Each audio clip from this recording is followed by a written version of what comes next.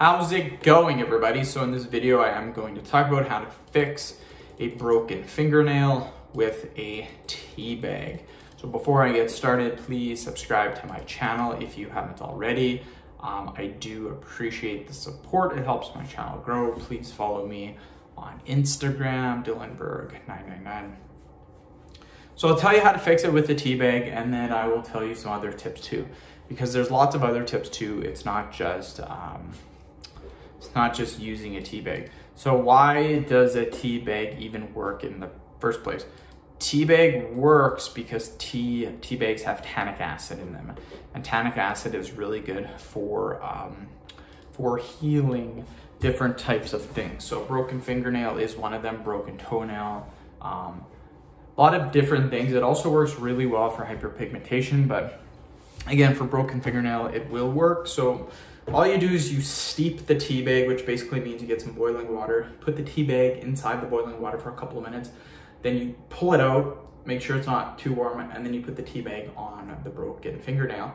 And then what'll happen is that'll help the inflammation, it'll help the pain, the swelling, and it's actually a really, really solid piece of advice. So try that, and that should help.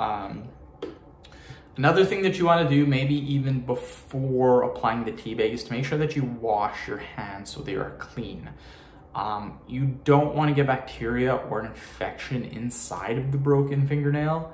This can cause a lot of issues. So you want to make sure that you wash your hands. Soap, water, wash for at least 30 seconds. Don't just 5 seconds and you're done.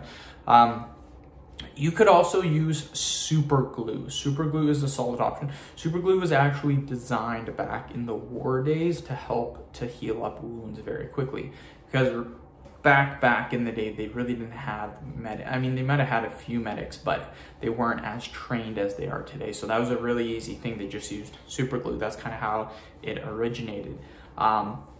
Putting it in warm water is also very good. It helps to soften the skin, and it helps to repair it quicker.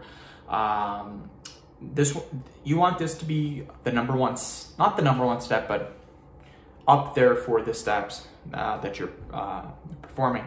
If there's bleeding on the fingernail, use a wet cloth and hold it on the area to stop the bleeding. It's just like a bleeding nose. Hold it on the area for 5-10 minutes and it will stop.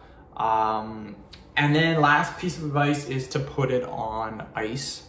Ice will help pain and swelling, and you can believe if you broke in your fingernail, it is going to swell and it's going to be really, really inflamed. So end the video. Thank you so much for watching. Please subscribe to my channel if you haven't already. Please follow me on Instagram, Dylanberg999.